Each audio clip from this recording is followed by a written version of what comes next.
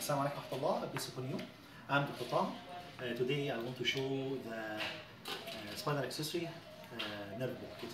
The spinal accessory is usually get blocked during scalene block, but due to spread of local anesthetic to the many neural structure like superficial cervical plexus, phrenic nerve, and also to the accessory nerve.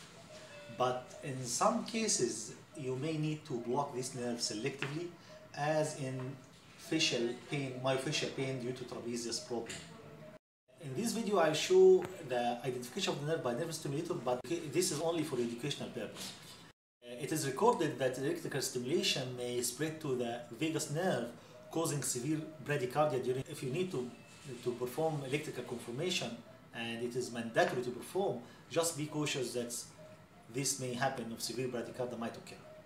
The spinal accessory nerve is a cranial branch number 11, that's formed by two roots. The first one is called spinal root, which has come from C1 to 5, and the other root is cranial root, come from medulla root.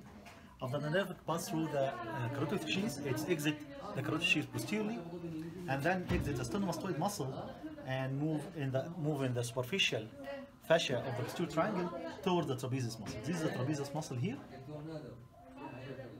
and this is the sternomastoid. And this space between them is the posterior triangle. Here the cross of the external jugular. In this area, scanning in this area transversely, you can find the posterior accessory as I'll show it to you. The posterior triangle is scanned at the level where the external jugular vein crosses the posterior border of sternomastoid.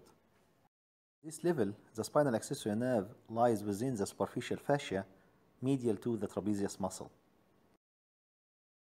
For conformation, the nerve moves toward the sternomastoid muscle with superior sliding of the ultrasound probe, and toward the trapezius muscle with inferior sliding of the ultrasound probe.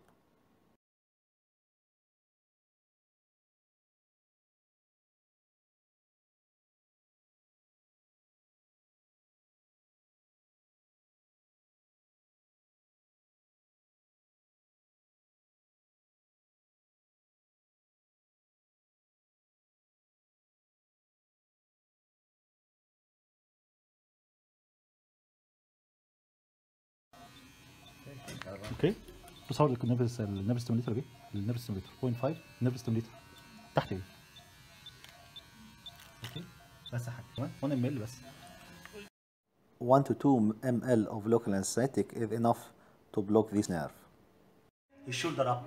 So this is the normal side. You will ask him to elevate it up. ارفع كتفك فوق. As you see, it's very powerful. In the blocked side, you ask the patient to do the same. Almost no movement at all.